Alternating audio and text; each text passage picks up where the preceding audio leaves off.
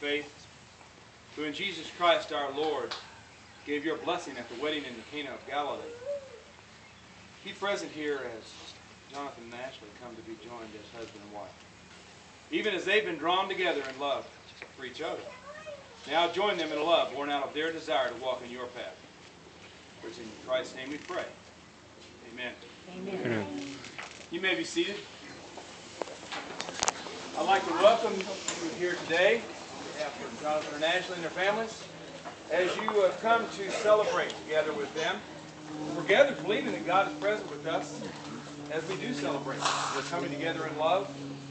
We remember that marriage is a time when a growing love is made public, when two people share mutual promises before those of us gathered here and, most importantly, before God. We do join in our prayerful support of you as you offer yourselves to one another. We celebrate your joy, your love, and all of your expectations. And we do pray for you the blessed presence of Jesus Christ, that whatever human weaknesses exist will be overcome by His forgiveness and His style of relationships.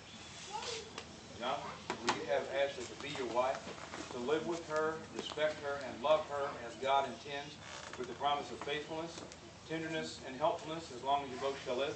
I will. Ashley, will you have Jonathan to be your husband, to live with him, respect him, and love him as God intends, with the promise of faithfulness, tenderness, and helpfulness as long as you both shall live? Who presents this bride to us? Her mother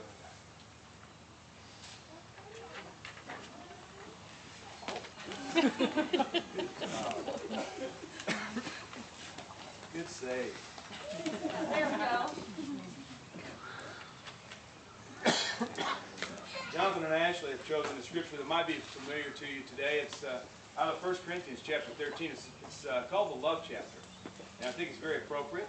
And so I'd like for you to listen to this as I read. Love is patient and kind. Love is not jealous or boastful or proud or rude. Love does not demand its own way. Love is not irritable, and it keeps no record of when it has been wrong. It is never glad about injustice, but rejoices whenever the truth wins out. Love never gives up, never loses faith, is always hopeful, and endures through every circumstance. There are three things that will endure: faith, hope, and love. And the greatest of these is love. That's a tall description of love, isn't it? That is God's love.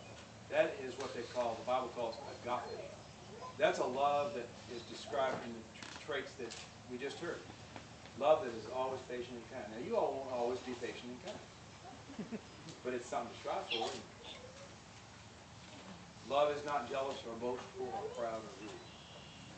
It's interesting that it starts out and tells us what love isn't. It also says that it's not irritable and it keeps no record of when it has been wrong. I think that goes back to our grandmothers and tells us that we don't ever go to bed angry. We settle our differences and forgive. It goes into that and says it never keeps a record of when it's been wrong. So we don't hold on to those things that we perceive as injustices to one another. It says that love never gives up, never loses faith, is always hopeful, and endures through every circumstance. So that type of love is the type of God love that you need in your marriage. In Ecclesiastes it says that a three-stranded cord is not easily broken. Now I would say today that you two are two strands of that cord, but the third strand is God. And if you keep God in the center of your marriage, He will entwine you together with Him, and it will never be broken. Because in this day and age, there are many things that attempt to tear your marriage apart. Now, Jonathan made an analogy before he came in, and it was to the fact that he's not a bit nervous today, and that's good. He first said it was because he was shot at.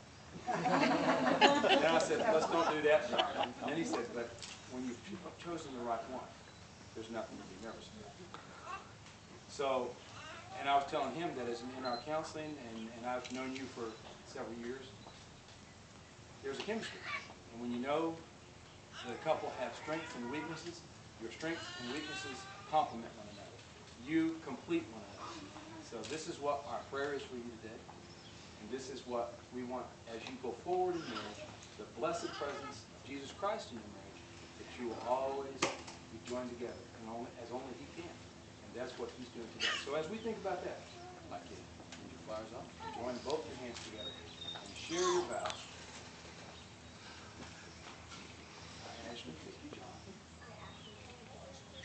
my husband, to live with you and to love from this time forward until death separates us. I promise to be understanding, forgiving, and seeking of your happiness as we grow together in God's will.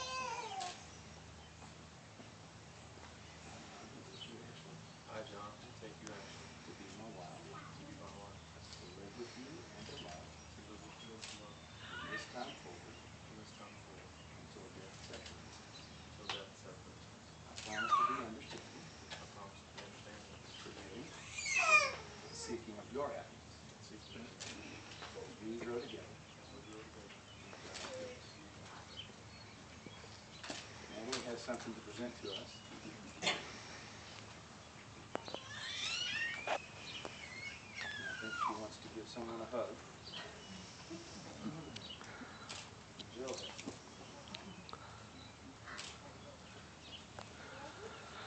These rings are in a circle. And this is a symbol of the never-ending love that you've just promised one another. So every time you look at these rings, I want it to remind you of the love that you just promised each other today. And I also want to remind you that this love will only endure as you grow together in Christ's love. So Jonathan. I'll give you this ring Give you this ring to wear as a sign of my promise to wear as a sign of my promise to love and grow with you. to love and grow with you. Give you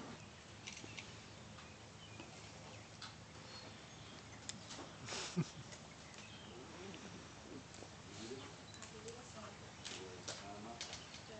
my promise to love and grow with you. Natalie?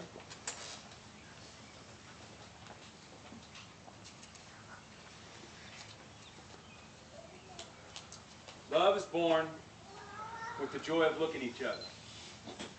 It is then fed with the act of truly seeing each other, and then it culminates in the impossibility of separation. Jonathan and Ashley, you've just sealed your vows, and by the giving and receiving of rings. A promise between two people who agree that they will commit themselves to one another throughout their lives. The most beautiful example of this partnership is the marriage relationship. And today you have committed here to share the rest of your lives together. Today you are also committing as a family. And this family will be symbolized by the pouring of 3 individual containers of sand. One represents you, Natalie, all that you were and all that you are and all that you will ever be. One represents you, John, all that you are, all that you were, and all that you will ever be. The other represents you, all that you are, all that you were, and all that you will ever be. As these 3 containers of sand are poured into the 4th container, the individual containers of sand will no longer exist, but will be joined as one. Just as these grains of sand can never be separated and poured again into the individual containers, so will your family be. After today, you will never be the same. For after today, you will say to the world, this is our family.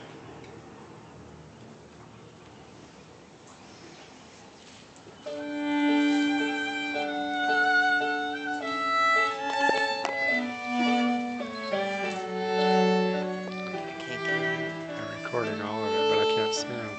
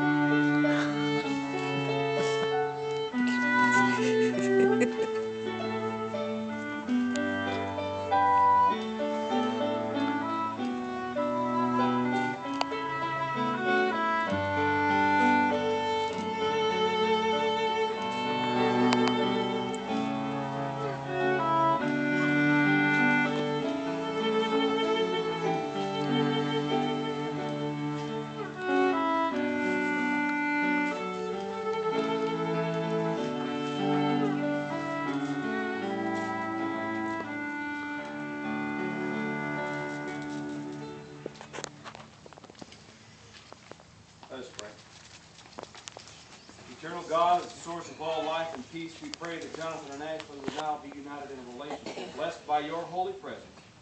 When they make mistakes, help them to overcome it with self-giving love. When childishness creeps in, help them to beat that with maturing forgiveness. When misunderstanding enters, help them to seek out your wisdom and be united in a bond that will last for all time. Through Jesus Christ our Lord. Amen. Well, since Jonathan and Ashley have shared mutual promises of love and professed before those of us gathered here that they'll live together as understanding, mature persons in God's sight, I now declare that they are husband and wife in the name of the Father, the Son, and the Holy Spirit. Amen. John, kiss your father. Yay!